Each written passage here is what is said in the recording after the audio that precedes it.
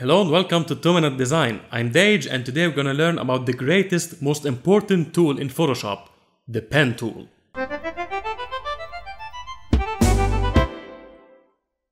So first up, dude, I've opened this spoon picture in Photoshop. You can download it using the link in the description. Our goal is to remove the background and keep the spoon. And we'll do that using the pen tool, which is this guy over here. Once you activate it, just make sure path is selected from this drop down menu here. I will zoom into this area here.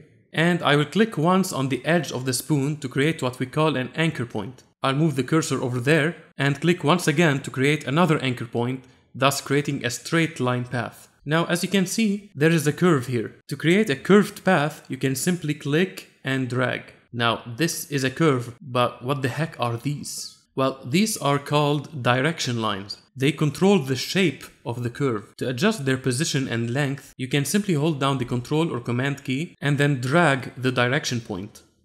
Notice how the length and the position of the direction line affects the curve. Let's add another curve here by clicking and dragging using the pen tool. Add another one here, another one there, and so on and so forth until you hit this part of the spoon. I will move the cursor over the corner here and click and drag to create a curve.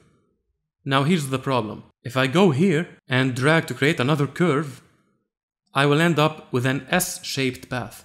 Not good. Now if you think about it, this direction line is creating the unwanted curve here. So I need to find a way to change the shape of this curve. If I use Control or Command and drag this point, I will be changing the shape of this curve as well, which is not what I want. Well, in this case, you should hold down Alt or Option instead. The cursor temporarily changes into the Convert Point tool. And now you can control this handle independently. So let's undo and remove this anchor point here. Hold down Alt or Option and drag this handle just like that. And here's a tip. If you go up here, click this gear icon and check rubber band, you'll be able to see how the curve will look like even before placing the anchor point. Pretty cool, huh? So move on until you reach the first anchor point that you created. When you hover your mouse cursor over it, you'll see a small circle appear. That means you're closing the path. I'll just click and drag to create my final curve. Now I have a completed path that can be easily converted to a selection by pressing Ctrl or Command Enter. Finally, you can click this button to create a layer mask that completely hides the background.